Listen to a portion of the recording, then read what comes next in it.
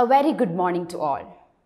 In the last class, we started with the second chapter, that is parts of a plant.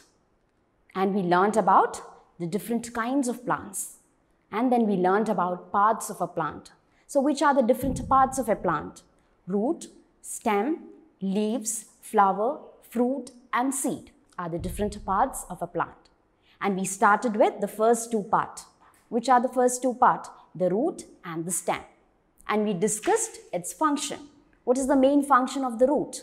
It holds the plant firmly to the soil and it gets water and minerals from the soil. And what is the main function of the stem?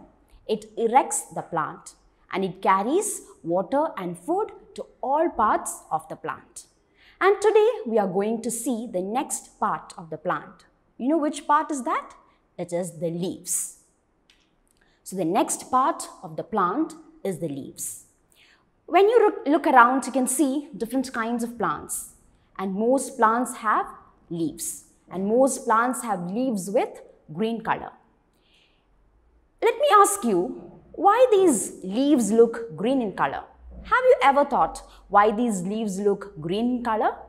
This is because there is a green substance which is present in the leaves, which is known as chlorophyll. What it is? It is known as chlorophyll, which is present in the leaves, which appear the leaves to be green. The green substance called the chlorophyll. Then let me ask you, are all leaves look the same? If you look around the trees which is around you and see the leaves, are all the leaves look the same? No, right? So, leaves may differ based on its shape and size. And even you can identify a plant based on its leaf. Here you can see the picture of three different types of leaves. First one, the leaf of a papaya, leaf of a lotus and the leaf of a banana. If you observe it carefully, are they all looking the same? No, they differ in their shape and size. So now let's see about the parts of a leaf. So there are different parts in a leaf. So let's learn about the different parts of a leaf. So the first part, this part, the flat, broad surface of a leaf is called as the lamina. This part is called as the lamina. The flat, broad surface of a leaf is called as the lamina or the leaf blade. And this part is the main part of a leaf. So why do we call it as the main part? Because all important functions are carried out on this surface. So you may think, what are the important functions? Functions like photosynthesis, exchange of gases, all these functions are carried on this surface. So do you know what is a photosynthesis? Photosynthesis is a process of making food by using water and carbon dioxide in the presence of sunlight. We call it as photosynthesis. And this lamina, this part is the main part of a leaf. So why do we call it as the main part? Because important functions like the photosynthesis and exchange of gases are carried on this surface. So that is about the first part of the plant, lamina or leaf blade. So the next one, you can see the outline of the leaf. So do you know what we call for the outline of a leaf? This outline of a leaf is called as the margin. So margin is called as the outline of the leaf. Then here you can see the tip.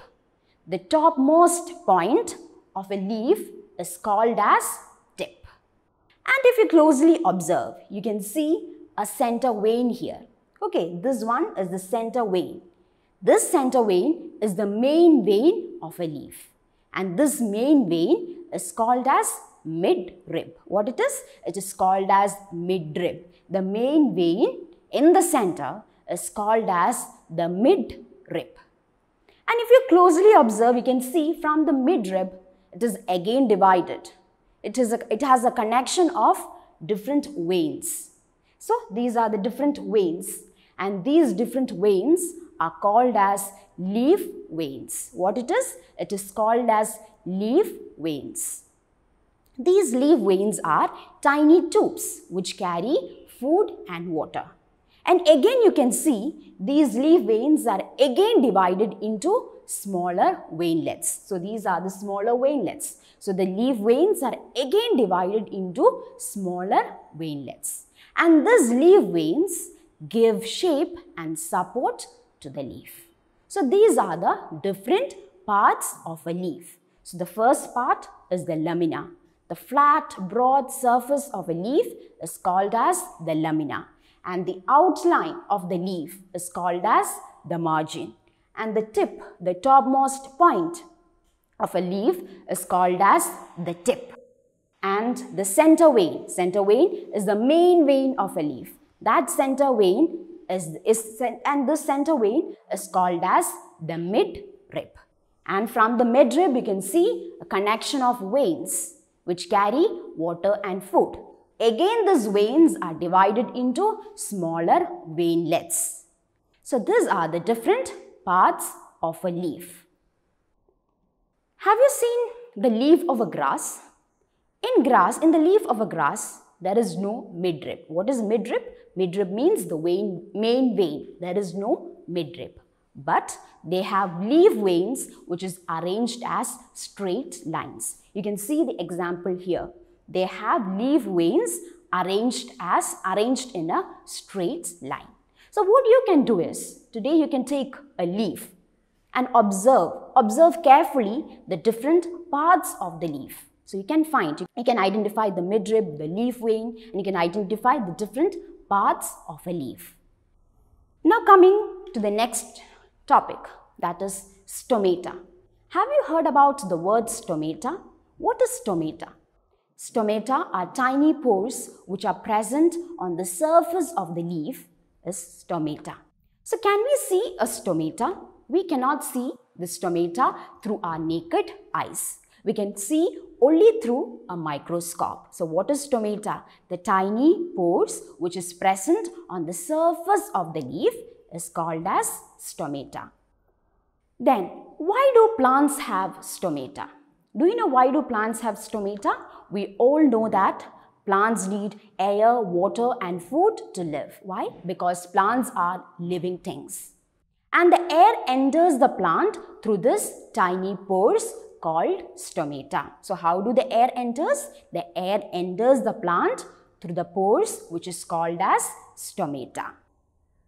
Now let's see what leaves do for the plant. So while starting the class, when we started the class, we learned that the different parts of the plant, that is the root, stem and the leaves. And we discussed the function. The root helps the plant to get water. The stem, it carries water and food for the plant. And the leaves prepare food for the plant. So what do leaves do for the plant? It prepares food for the plant. So how does it prepare food for the plant? So let's see that. So the process of making food by the leaves is called as photosynthesis. So first, the leaves need carbon dioxide and water to make food. So first, the leaves absorb carbon dioxide from the air and it releases oxygen. Here is the main function of the stomata. The stomata opens and closes its pores for the exchange of gases. So, the plants take in carbon dioxide from the air and it releases out oxygen.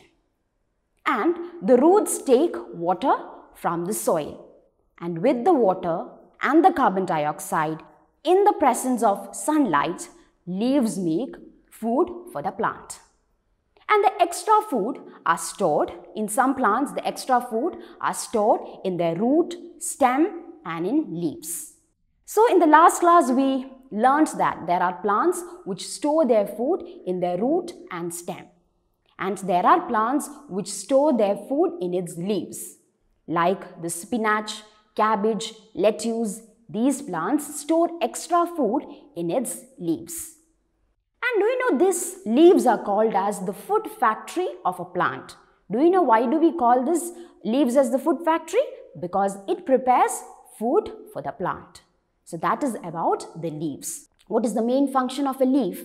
It prepares food for the plant. And we learned about the different parts of a plant. Now we can take page number 17 in your textbook, and there is a small exercise. The first one, air enters a plant through. Two options are given, roots, stomata. So what is the correct answer?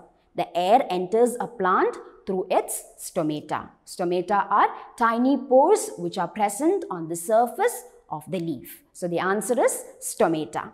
See the second one. Leaf veins are found only on the top of the leaf. What is the answer? Is the leaf vein found on the top of the leaf? No. The answer is no. Coming to page number 18, you can see the picture of different leaves. So are they all looking same? No. The leaves differ in its shape and size. So what we have to do is we have to see how these leaves are used. How can we use these leaves? So the first one, what is the first picture? It's a picture of spinach. So first of all, spinach is a leaf vegetable. And we can cook and we can have it as an eater. Then what about the next one? It's a picture of a tea leaf. We can dry this tea leaf. We can use the dry tea leaf or the wet tea leaf for preparing tea. Dry tea leaf or wet tea leaf for preparing tea. And what is the next leaf? The leaf of coconut tree. So you all are familiar with the coconut leaf.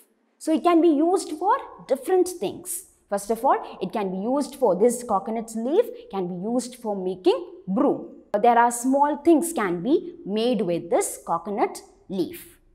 Then next one is the tulasi.